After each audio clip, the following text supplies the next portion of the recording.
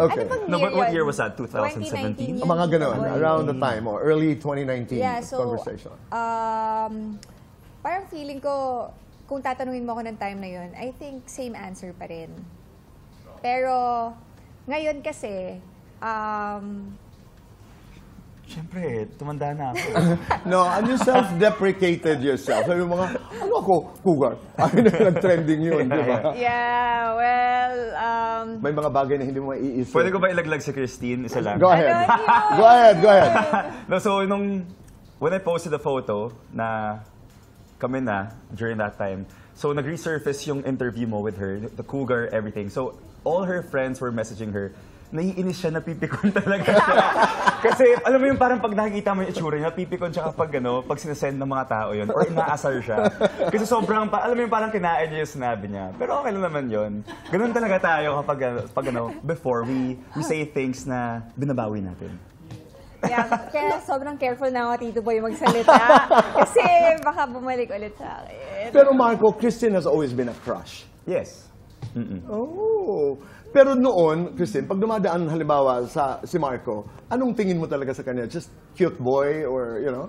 First time ko po nakita si Marco sa work pa yun eh. My first teleserye. Yeah. Sabi ko, cute niya, Tisoy. Cute talaga. Okay. Pero hanggang doon lang po ako.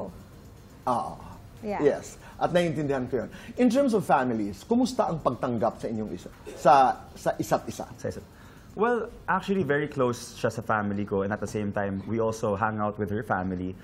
One time, we brought her mom sa church, so that was a very memorable experience for us. Akala ko brought her mom dahil magpapakasal kami. No. Kumbaga, my words. Kumbaga, the first time nag-meet mom ko and yung mom niya. Tapos tuwan-tuwa kami kasi it was in a church setting, tapos after that, we had lunch.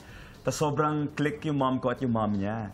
So, nag-uusap sila yung may parang they had their own bubble, they had their own world. Right. So, tuwan-tuwa kami just watching them. Tapos yun, parang it's a very touching sight to see. Yeah. Marco, kumusta ang relasyon mo kay Hazel, kay Ara? Well, si Ate Ara naman... po is the sister, of course, of Cristine. Si Ate Ara, friend ko na siya before pa, so I've worked with her a lot of times. So, nung nalaman niya, she was really happy for us. And, yeah, just last week, we had dinner with Ate Ara and also her husband. So, yeah, everything's okay, everything's smooth. Your relationship with her daughter? With Amara naman, yeah, we are also close. Kasi the funny thing is, nung nag-teleserye kami the first time we met or worked with each other, super baby pa si Amara nun. Super baby. And she would always bring Amara to work. Yeah. Tapos, ngayon malaki na si Amara. Yeah, so kumbaga parang I saw Amara, parang technically grow up. Kumbaga, I always had like a sweet spot for her. Yeah. Kahit nung bata pa lang siya, nung wala pa siya 1-year-old.